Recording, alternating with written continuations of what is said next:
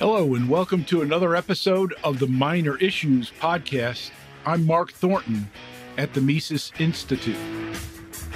Well, you're probably already sick of hearing about how bad the government shutdown is going to be for the economy, when that really isn't true. I mean, a few bistros in Washington, D.C., and of course, government workers are going to be out of work for a while, but it's not harmful to the real economy.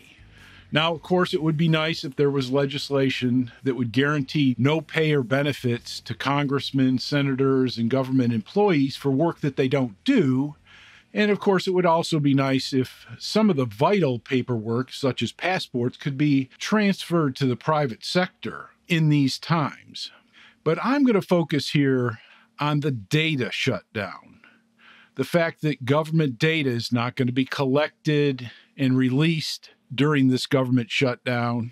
The Department of Labor, the Bureau of Labor Statistics, the Commerce Department, the Census, the Bureau of Economic Analysis is not going to be issuing its normal, typical reports.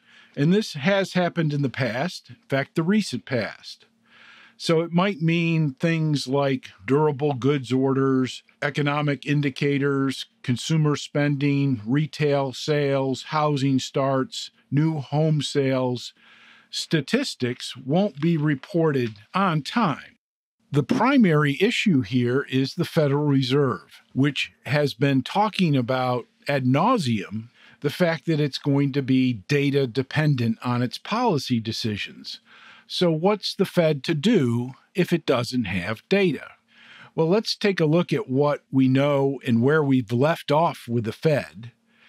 In a recent episode, I talked about the touch and go landing economy new at the Fed, where they increased their projections for economic growth this year and economic growth next year, telling us things are fine and dandy looking out into the future.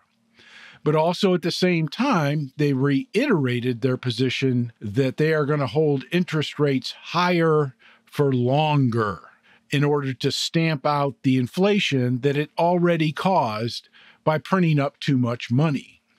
Well, the biggest impacts that we've seen so far as a result of this higher and longer attitude on the part of the Fed and its touch and go landing economy where we're supposed to take off, economically speaking, is that there's been a big run up in 30-year government bond interest rates and the 30-year fixed rate mortgage.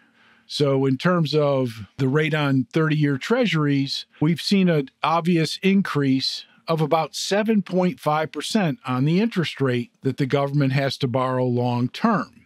We've also seen a continued run-up in the tightening of commercial lending standards on things like commercial real estate loans, and really across the board, lending by banks going forward is they're being more careful in lending money into the future, particularly longer-term loans.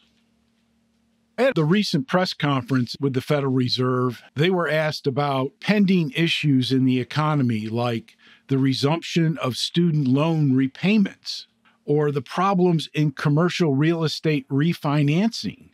And they basically said, well, we can't estimate those kind of things. And then, of course, there's all the labor strikes and the impact of the government shutdown. And they said, well, basically, we don't know how those will impact the economy. We're not sure if they're going to take place or how long they're going to last. So we're not really considering those things in our projections of the future. So where does that leave us?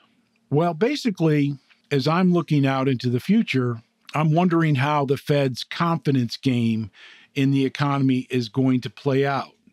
In other words, they're telling us that everything is great, everything is fine, but at the same time, they are busying themselves breaking the economy as usual. They're breaking the economy like letting a wild bull into a china shop. Or for those younger listeners, it's like letting a woke mob into a Taylor Swift souvenir store. So again, we're looking for the Fed to break the economy fairly soon and then for the Federal Reserve to come rushing in like a white knight, charging in to save the day and open the floodgates to more money printing, reducing interest rates, bailing out various aspects of the economy, particularly banking, commercial financing, and the massive amount of government debt out there in the economy. So those are some of the things that we're reading into the tea leaves while the Fed is on hold, data dependent, in a phase of time where the data is not going to be released.